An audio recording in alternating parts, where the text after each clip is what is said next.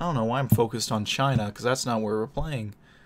If you don't know where we're playing, top of the morning to you, laddies. We're back. Yeah, so this investigation thing's getting pretty weird.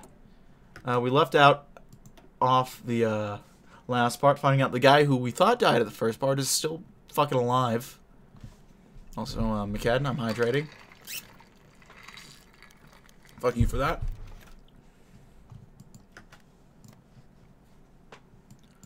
Doherty's still pieced together in his mind how Brada could have done it. Certainly he had the car blown up anyway, with a few pieces of personal belongings inside to make it look like it was taken out in the blast. Then he had the witness set up to tell him how the UVF did it.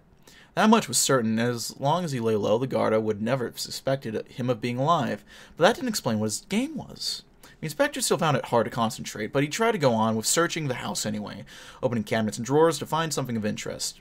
Then a soldier who had been searching upstairs shoved a book into his hands, with the remark that he would find it interesting. Doherty started looking, and he found that assessment to be accurate. Record of finances for the IRA. Payments, bank account transfers, all was in here. Doherty stopped what he was doing and sat down at a kitchen table to read deeply. That was the key to the entire operation that Brada was doing. Soon he took out of his pocket a notebook and started noting items of interest. There's one item he found very interesting. The IRA, like any decent criminal organization, had taken pains to prevent their finances from being uncovered. Thus, they relied on a complex series of fund transfers between bank accounts to disguise payments and income. Like, for instance, this payment would be routed through several accounts and made out to HoI, and this similar payment would go to HoI. Wait, why was Brada funding the ICG's political wing? Follow the money.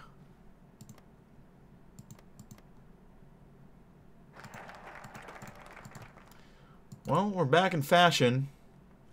Also back in confusion.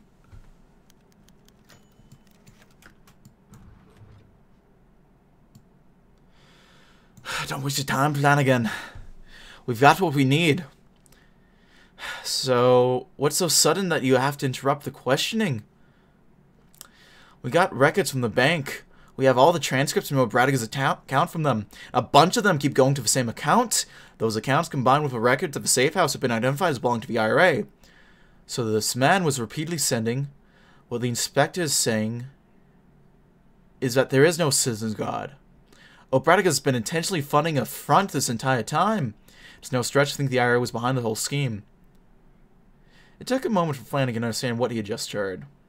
Upon realizing, he immediately turned to O'Brada and asked, "What the hell?"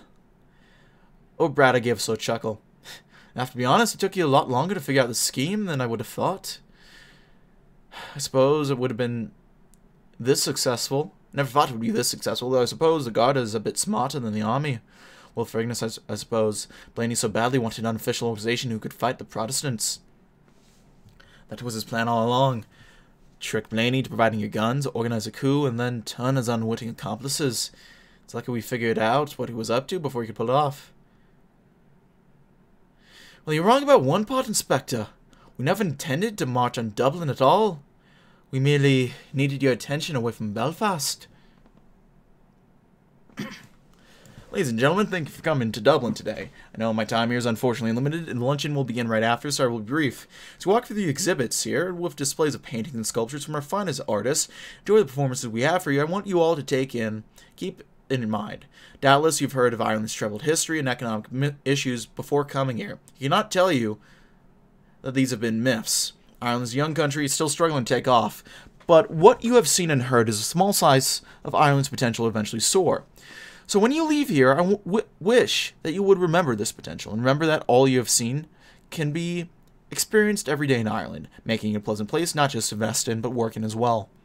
Now, before I go, I will remind you that we are planning a series of exhibitions, just like the one you've seen here, among the Upper East Coast of the U.S. Park Avenue Armory has agreed to host one in New York City. We expect to close a deal with venues in Boston and a Canadian location shortly.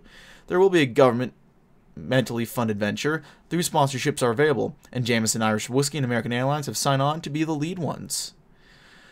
I hope that you and your companies might consider a visit to these locations as well, preferably as a host of an exhibit like you have seen. The search for investment never ends. Inflation will decrease. I'm back in AFK. Wonderful. Can I expect my slice in the mail?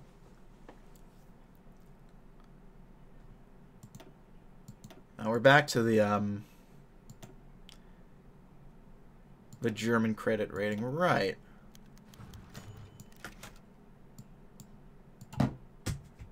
I think we're coming up on the end here, folks. So, want sprinkles? Because if so, I can go buy some. You don't need to do that. Thank you, Mike. Walk me through this again, grumbled Sean Lamass, pouring a glass of whiskey that he certainly shouldn't be having. You're saying that the citizen's god isn't real? Yes, sir. Twomey's made the whole thing up to soak up support from the markedly pro-German military forces in the region. Are we absolutely certain? Can we really have been so outplayed? So up until now, we have been. The path forward is yours to choose, and you do have some options. I should send in all the troops to cut down the ras bastard Twomey for all this. By all rights, he deserves it. You could, sir, as he say. He deserves it. However, I'm sure that the moment I leave this office, your military advisor will tell you all the solution is immediate military crackdown on all paramilitary groups. There's another choice, too, isn't it? Now we finally have a full view of what's happening, who the players are. It's very possible we could round up the leadership and try to force a compromise. What about you, Inspector? What would you advise? His respect for the humble officer had grown immensely in the past 2 days. He was the only man in Ireland who outwitted Twomey. Respectfully, sir. If I were Toysich. Alright, so this is where we decide the ending of Ireland, I believe. So if we do this, bad shit happens. If we do this, bad shit happens. I think if we do this, not so bad shit will happen. So, snatch up the IRA and the UVF leadership. Force a compromise. I think that's how this works. I might be wrong. I hope I'm not wrong. But I might be wrong.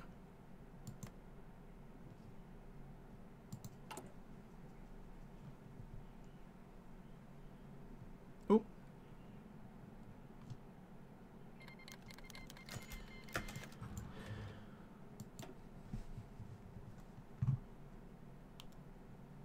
Where are they? Fighting? Okay. Lamass never had a choice in the end. He knew he couldn't trust the military to carry an operation like this. Hell, he couldn't have the military doing anything at all. Massive conflict at this time would break the country. And for what? To set Ireland back to the status quo? No, there was another option. To leak a bit of the news, not enough to be politically disastrous, but enough to get everyone to know what was going on. And then everyone, the army, the guard of UVA, would be on full alert. It would be a tense situation, but it would be just a thing to get the moderate unionists on the table. Such a standoff could not be won by either side, so we would nip any terrorist movement in the bud. And then they might be brought to a negotiating table. This was perhaps the most complicated and time-intensive plan. So many things could go wrong. There would be protests, certainly. There would be violence in the streets of Belfast. And not everyone who was responsible for this disaster would get justice. At the end of the day, a single misstep could destroy everything that Lamass would work for. But the reward would be a peaceful United Ireland under Fianna Fáil. And Lamass knew he was a man, knew he was known as a man who would do what was necessary for Ireland at the first party. Maneuver to save the Isle. What flavor is the cake, Mike? I'm curious. Oh, geez. So we got a lot of stuff we got to do, actually. Okay.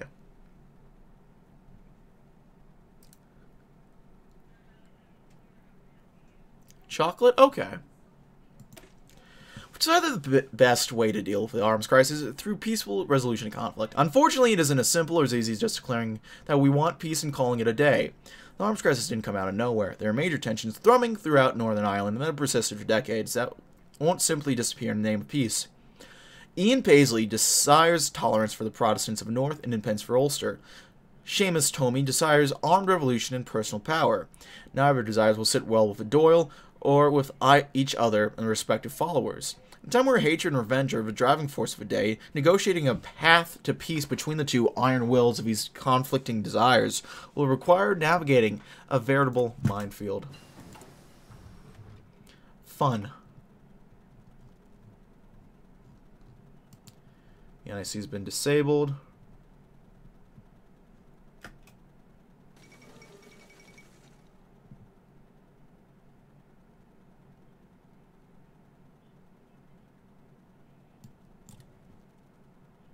Root out corruption. Do that. So what is that?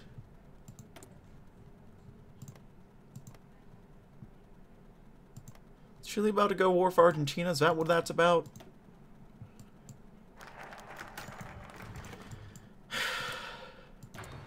You want to do what? Said Sean Lamasse to Ion Keen. Keen had been a member of the Guard who had quickly risen to the top for his actions in the arms crisis, and now he had a minute with Sean Lamasse, the current leader of Ireland. It's very simple, Mr. Lamasse. I'm sure you know Paisley and the Ptolemy are still loose after the past weeks. We didn't have any leads on them until yesterday. We learned through agents embedded inside the paramilitary groups that they have spread out across Ulster County. With this knowledge, now I propose a trap to arrest them both, he said, motioning to a pamphlet placed on Lamasse's desk. Vitoisuk opened it and flipped through the pages. King continued, as you can see, the trap proposed would work as stated. We would propose a ceasefire and amnesty, and the two agreed to represent with representatives of the Irish Garda, along with you. Hold on, this wasn't in your little stack of papers right here. As he motioned towards the pamphlet. Keane continued, almost looking like he expected Lamasse to say that. Well, you'll have on a bulletproof vest just in case, plus the Garda will surround the meeting just in case things get hairy. Lamasse looked at Keane and then back at his papers before replying. This might be crazy enough to work. Might. I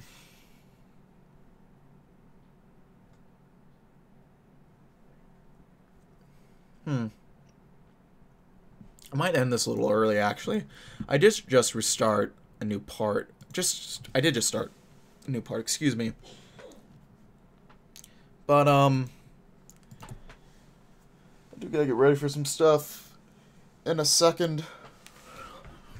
So, this will be a bit of a shorter part for the YouTube people. But thanks for watching, folks, and I'll see you, next time. Goodbye.